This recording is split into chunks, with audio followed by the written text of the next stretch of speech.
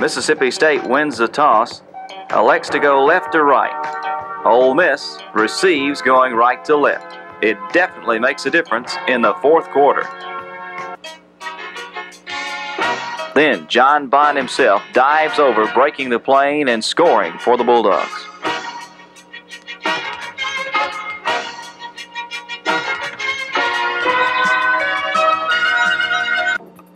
And finally, number 33, Henry Kuntz into the end zone, touchdown, Mississippi State.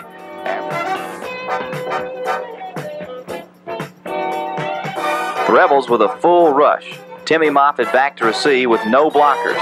Moffitt cuts left, then sidesteps 10 Mississippi State players, gets a block on the last one, and scores.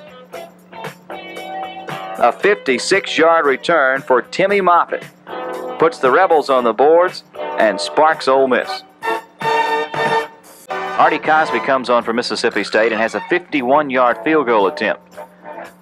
The ball sails through, and the Bulldogs take a 23-7 lead. Things are looking grim on the Rebel sidelines. Another unusual play in this game. Kelly Powell will take the snap and hand to Arthur Humphrey. Humphrey has the ball knocked loose. It bounces right up into the arms of Kelly Powell, who runs around the right side for the touchdown.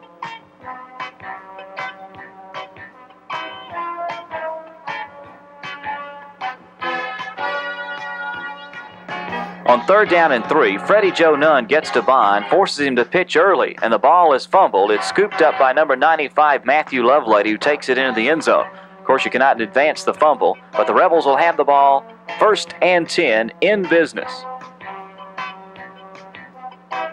Now with 3rd down, Kelly Powell will go to the air. Back to pass, he looks in the end zone and fires one complete to Timmy Moffitt. Touchdown, Ole Miss. The Rebels are back within 2. It's 23-21. Then Neil Tevan on for a field goal. He nails a 35-yard kick, and his kick goes straight up and straight down.